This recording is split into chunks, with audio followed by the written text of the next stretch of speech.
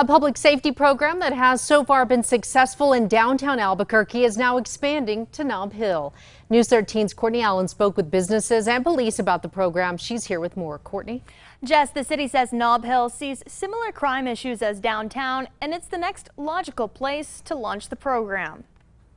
The Brew Coffee Shop on Gold downtown has seen its fair share of crime. I think because it was where we got hit the hardest with the protests, a lot of boards, a lot of people just, people working from home. Owner Juan Certain says most recently he was assaulted a couple weeks ago inside his shop. I was actually afraid. Like it really, nobody had ever touched me like that, and I didn't know what to do. Project Echo came to mind, a public safety program that previously helped him with a parking issue. Certain called the coordinator, and it was discussed at the next week's meeting. Through that, he's getting training for himself and employees on how to de-escalate situations in the future. I was worried about my employees. I want to make sure that everyone is safe. The city says this is one of many examples of how Project Echo has helped downtown businesses and residents over the past 2 years. The program brings law enforcement together with local partners, first responders, and the community at bi-weekly meetings that around 50 to 60 people attend. Officer Hence Williams says people bring up issues and police connect them with resources and their neighbors. It makes my job a lot more easier, but it makes it a lot more rewarding.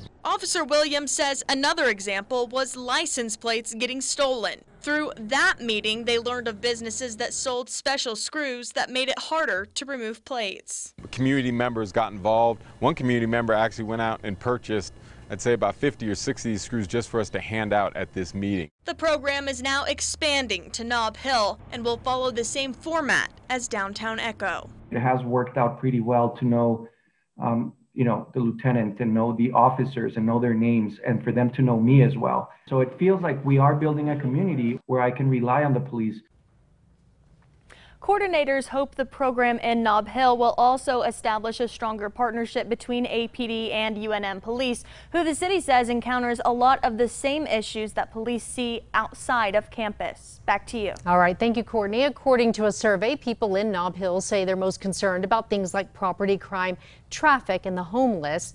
The first session for Nob Hill's Public Safety Echo is tomorrow afternoon at 4. We've posted a link at alwaysonkRQE.com.